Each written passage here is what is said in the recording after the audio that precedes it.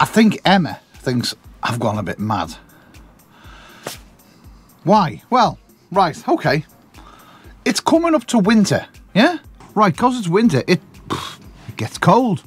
Now, I have seen plenty of people on Instagram showing us where they are, and they keep telling us how cold it is. So, I wanted a thermometer. But I didn't just want a thermometer. No, you can't just have a thermometer. No, I wanted a thermometer with 3 different sensors. I mean, I don't know why. I mean, to be honest with you, now, I'm going to be honest with you, totally honest. The thermometer I bought, and I bought it off Amazon. Can't remember how much, let me tell you. I'll tell you how much it was. There. It was $19.95. And that, $19.95, got me the thermometer and 1 outdoor sensor. Very good. Tell the outdoor temperature and the indoor temperature. So as I'm setting it up, I noticed channel 1, channel 2 and channel 3. So I done that thing that I don't do. I got the instructions out. I don't do instructions. So starts having a little peruse through the, to be honest with you, 2 pages of instructions when it's in English, because the rest of it's in French and German and Italian and Slovenian and Slovakian and every other country you can imagine in this tiny little parcel that we've got here of instructions. Said you can connect another 2 devices. Another 2. You know what I done, don't you? I then goes on Amazon and I bought 2 more of them. 40 quid it cost. So the thermometer and 1 outdoor sensor was, let's say, £20. Each additional sensor was £10 each. £40. That's what happens when you read instructions. It costs you more money. And I thought it'd be good to know what the temperature outside is compared to inside. But then I started thinking, oh, it would be nice to know what the temperature is on the where the battery is. And then I thought, oh, it'd be nice to know what the temperature is where the engine bay is compared to the outside, because you got a bit of stuff in there. So I'm going to stick 1 temperature sensor on the roof. I'm going to stick 1 temperature sensor in the garage area, literally on top of the battery, and I'm going to stick another temperature sensor. I don't know whether to put it in the engine bay or on top of the water tanks. I don't know. Let me know in the comment section, if you had a load of temperature sensors, where would you put yours? Be careful. No one with the probing. First of all, we're going to unbox these ones and pair them up. Got a light on it. I like that. We'll pair them up to that and then we can go from there. I've been looking around the van and where to stick this. Can't stick it on there because there's too much going on. And I can't put it up there because there's no room. So I thought, I know, I'll take that off. I'll put that somewhere else. I'll put the temperature sensor there. So I've got to get that off. And I don't know what I've glued it on there with. Like, genuinely don't know what I've used to put it on. It's proper stuck. And I don't want to break it either.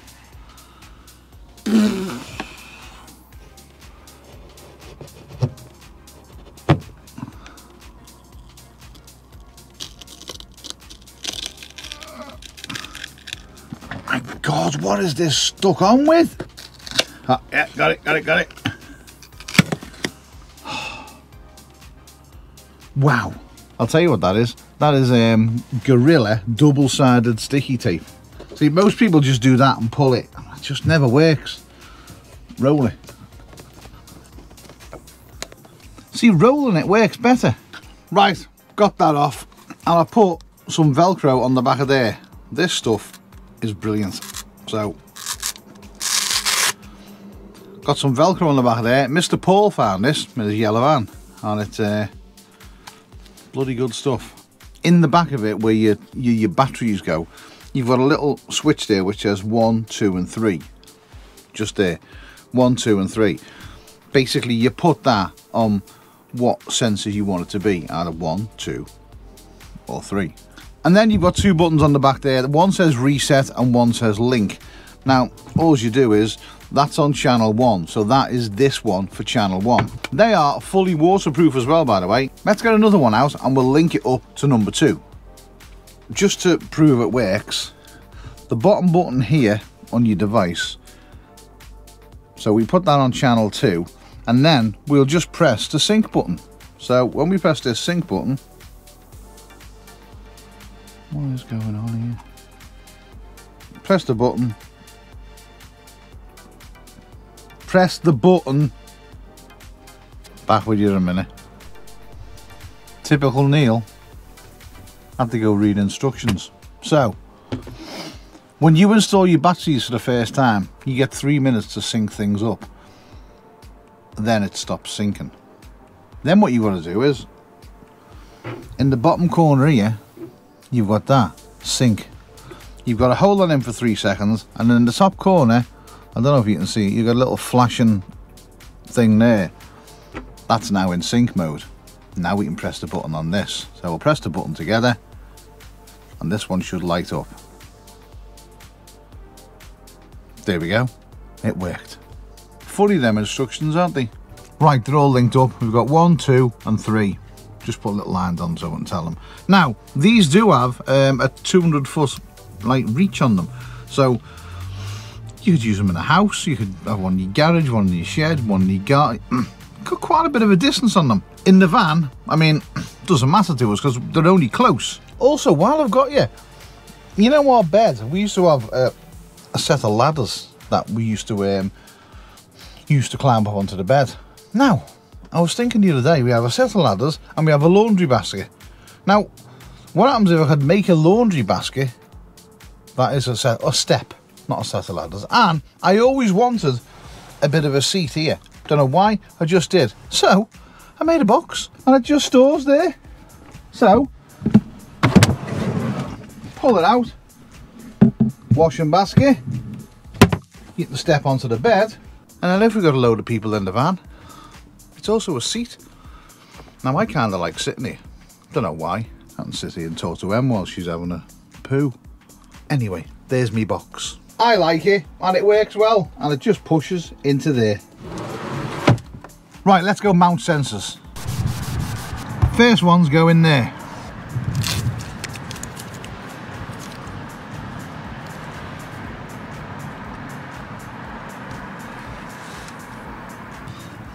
And I am going to give it a blob of sealant.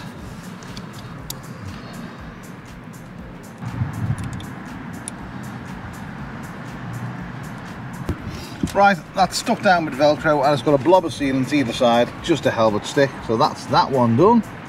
That's number one. Right, I've stuck the second one in the engine bay there and I've just cable tied it. That's fine, that's going nowhere. Now for the third one.